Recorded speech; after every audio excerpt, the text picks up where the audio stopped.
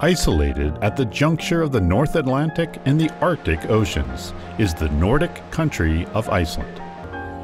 Due to its location above a hotspot called the Iceland Plume, this country is rife with volcanic activity, hot springs, and geysers.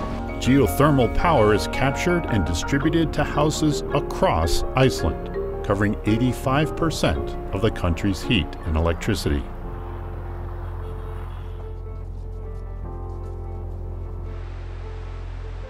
There is a certain amount of trepidation that comes from living along the active western volcanic zone. That being said, the people of West Iceland have seen opportunities. For every 3 Icelandic people, there is 1 Icelandic pony. Outside Reykjavik, Becca Rist follows a lifelong dream as she shares her country on horseback with visitors each day.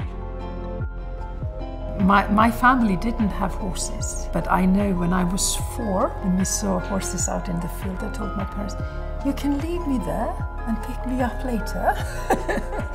and so I wanted to be around these animals. So I was 12 years old when I got my first horse. Now we have more than 40 horses.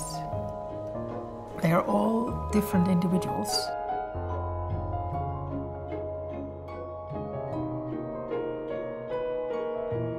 Bonding with a horse is among the most beautiful things you can do in your life. And get to know their character, how they are. And they're really, like they allow you to get to know them very well. Icelandic horses, when you look at them, you see they are smaller than many breeds.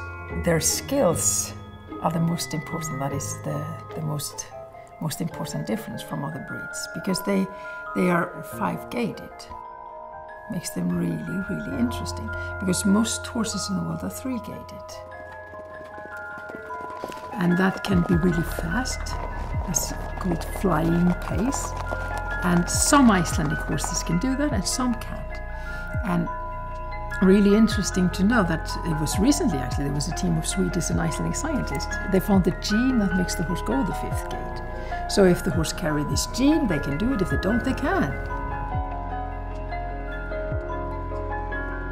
There are horseback riding trails all over Iceland, and it's the best way to see them because you almost dance with the nature when you horseback ride through a beautiful, beautiful Icelandic landscape. There is like ice and fire and everything between. Why? Perhaps it is the natural beauty, the tight weave of family combined with the looser appreciation and freedom for innovation.